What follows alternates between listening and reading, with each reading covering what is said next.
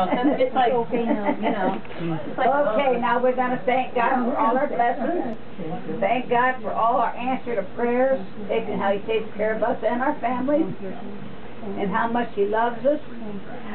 And I thank you, God, for Arlen, and I thank you for watching after her mother. God, just give her peace and give her your strength. We thank you now for Arlen.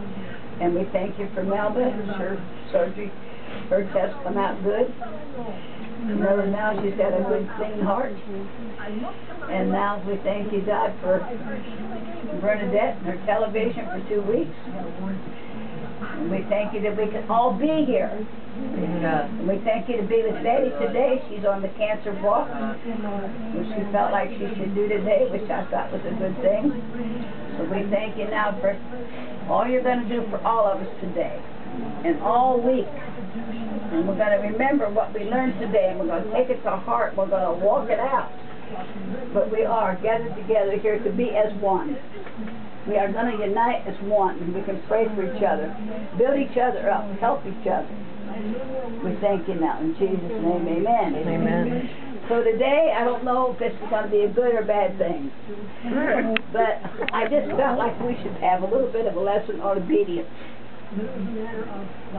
We've talked about trust. We've talked about being thankful.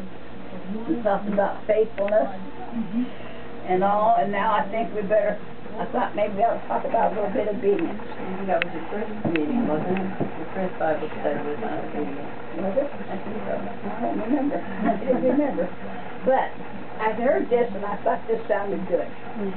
If we don't put the right kind of fuel in our car, what's it do? And if we don't put the right kind of fuel in us, what do? We don't want to go. And we don't give out the things we need to give out. Because, you know, we might be the only Bible that people see. We don't know. We don't know who's watching us, what they're thinking of us. And sometimes we have to be a Bible, their Bible. And so we got to not be clumping along. We got to know where we're going. We got to know what we're saying. We got to know from God's Word what's the right thing and the wrong thing to do. And we all been Christians long enough that we should pretty well know what, you know, the right steps. But even that we have to remind ourselves. We are walking.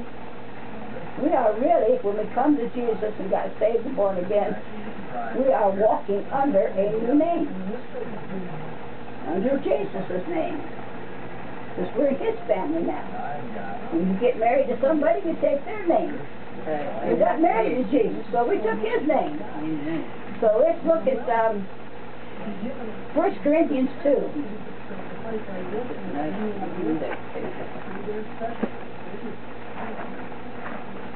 And I've heard that you have a song.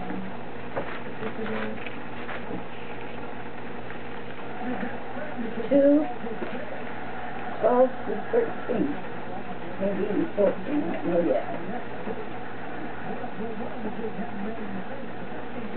Okay, where am I at? Now, everybody got it? Okay. Now we have received not the spirit of the world, but a new name, right?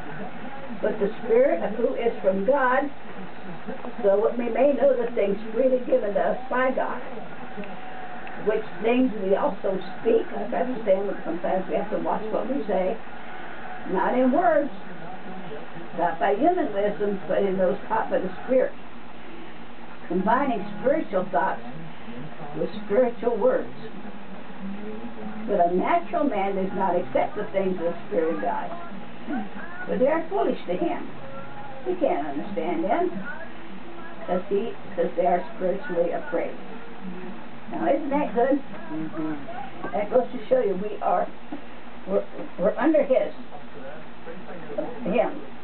Everything is under Him, under Jesus. And everything we do is under Him. We walk under Him. We breathe and have our breathing, breathing. Now, I got here, if Sarah did not obey, Well, she did laugh at first. She said, I'm not going to have a baby. What's the matter with these people? But she did go ahead and have a baby at old age. And she obeyed. And she had her baby. We're going to look at Hebrews 11. This goes to show you people that obey. When God told them to obey, that's what I'm trying to say. Hebrews 11:11.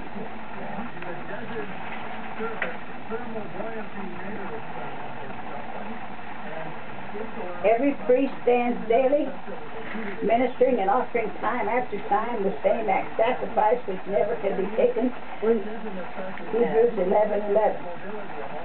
Is that where I'm at? I got 11. No, I'm sorry. My Bible's crazy. It says 11 here. Yeah. But it ain't. Okay.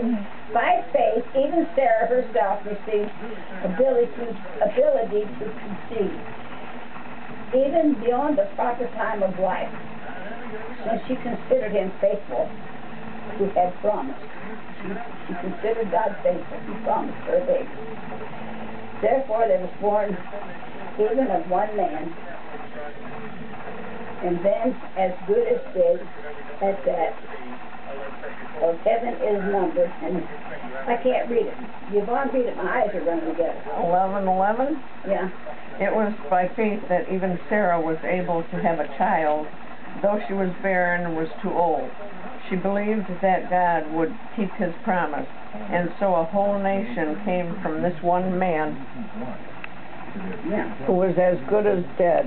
A nation with so many people that, like the stars on the sky and the sand on the seashore, there is no way to count them. Yeah, that's what, and God promised Abraham. You know, the sand and the stars. And see, that's what she said. She did it, even at her old age, she did what she was told. And if Moses wouldn't have obeyed, the Red Sea would have never opened up. If he wouldn't have put the thing down like God told him to, it wouldn't have opened up. And Moses did what he was told. But let us obey as it is told us. We should walk like they walked. Moses, Sarah. Obey. God tells us to do.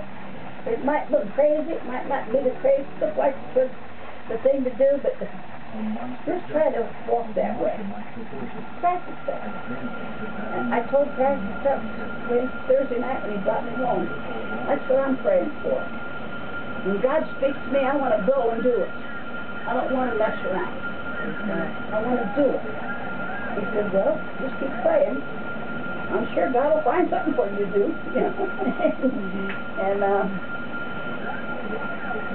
Moses wouldn't have did what he was told. The Red Sea would not opened up. And I don't know what I got here. I got 11:29. It must be Hebrews. 11:29. I don't know. Just looking through 11:29. You want me to read it? Yeah. It was by faith that the people of Israel went right through the Red Sea, as though they were on dry ground. But when the Egyptians tried to follow, they were all drowned. Yeah. See, Moses wouldn't have listened, wouldn't have obeyed. They never would have got through there. Isn't that awesome? Look what obedience does for you. Woo.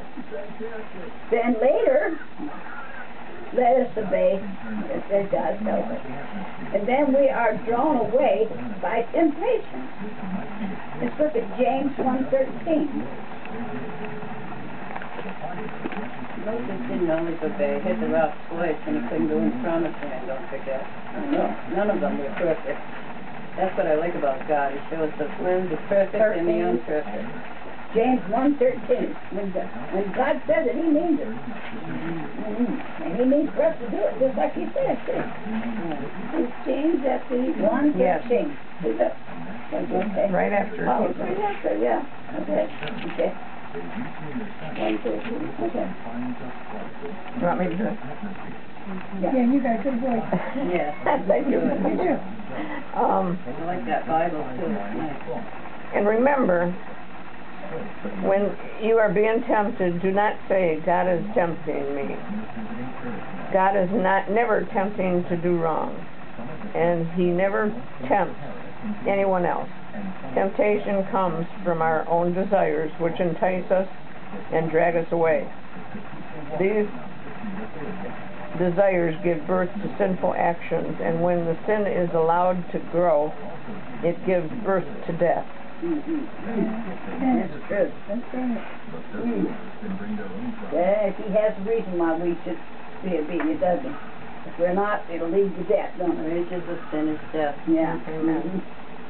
So we are to walk our lives in Christ in obedience. And we'll go to 1 Peter 1. The next one.